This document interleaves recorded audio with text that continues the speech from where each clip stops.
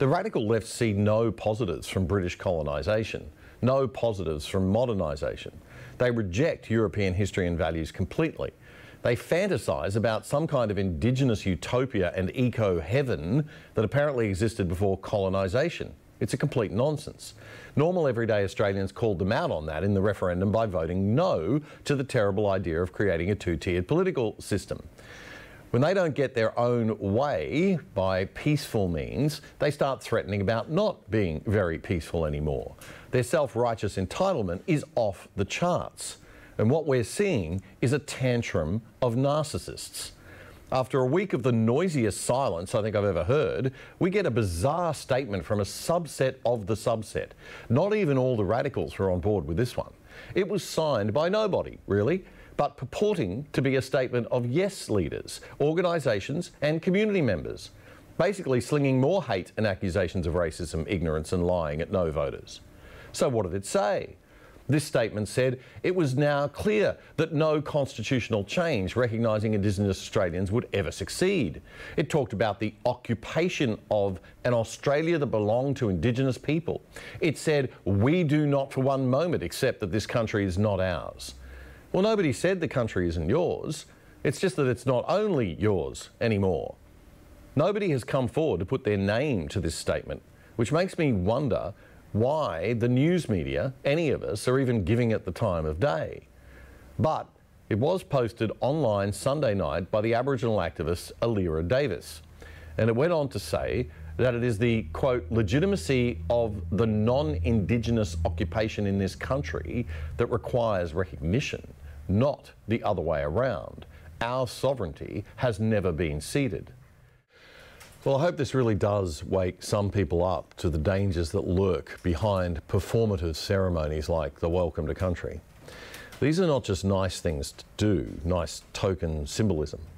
They're a deliberate attempt to weaken the sense of entitlement that non-Indigenous Australians feel that they have to this country.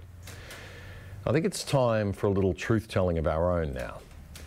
The wars of colonisation or occupation, call it whatever you like, between the English and the Aborigines of the 18th and early 19th centuries have been fought.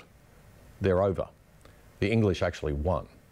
In the subsequent 200 years, that's 7 or 8 generations, Australia has grown into a nation of 27 million people of many and varied cultures and histories. This nation certainly belongs to all of us, not just those whose ancestors happened to tread the land first historically. And the country also belongs to all of us, since we adopted the British rule of law and property rights 200 years ago. And as far as I know, there isn't anyone walking around alive today who's much over 105 years old. Some more truth-telling. Aboriginal Australians are among the luckiest and most privileged so-called First Nations people on the planet when it comes to opportunity. We have shifted plenty in the direction of the United Nations Declaration on the Rights of Indigenous Peoples, UNDRIP. Not that we have to consider that a standard, by the way. We as Australians have never voted on it, and if we will determine, we will determine our own standards for our own country, thank you. But Aboriginal Australians live in one of the world's most egalitarian liberal democracies, thanks to the British systems that the nation was founded under and the work done by all of us, including Aboriginal Australians, with different ancestors since. This nation has seen people come here from other impoverished and war-torn countries and grow to build lives full of richness of all kinds because of our systems, because of our kindness, our Judeo-Christian values, and our strong sense of fairness, compassion and goodwill. We spend double the amount of taxpayer money per head on Australians who claim to be Indigenous than non-Indigenous. Double. Let that sink in. So if I were an Aboriginal Australian mourning the referendum result, I'd be asking myself a few questions. So in response to your letter of 12 points, anonymous Aboriginal leaders who don't actually represent Aboriginal people but are just a bunch of lefties and communists, here's 6 questions for you to consider. Firstly, what people on earth do not have a bloody history and gross injustice in their ancestry and have had to learn to let it go, look forward and build lives of peace and prosperity? Secondly, While we acknowledge the bad things about colonisation, what are the benefits that have been brought to all of us by European colonisation of this land in the late 18th century? Where would we be now if it hadn't happened?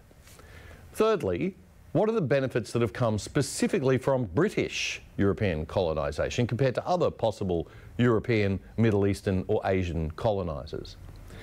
Fourthly, what might have happened to us in World War I and World War II had it not been for the defence of the Anzacs and our own Aboriginal ancestors who were themselves Anzacs? Fifthly, what appreciation have I shown lately for the generosity of the Australian government in terms of the fact that on average we get double the share of the pie that non-Indigenous Aussies do per capita? And finally, the sixth thing that I think these Aboriginal left-wing so-called leaders should ask themselves, here's a question for the educated and well-off middle-class socialist leaders of that group. What have I done lately to help myself and to help other people of all races have a happy, better, healthier and wealthier life in this wonderful country that is modern Australia? How have I contributed to Australian society and community and business in a meaningful and constructive way? Taking the focus off me, and take, and putting it onto others and giving.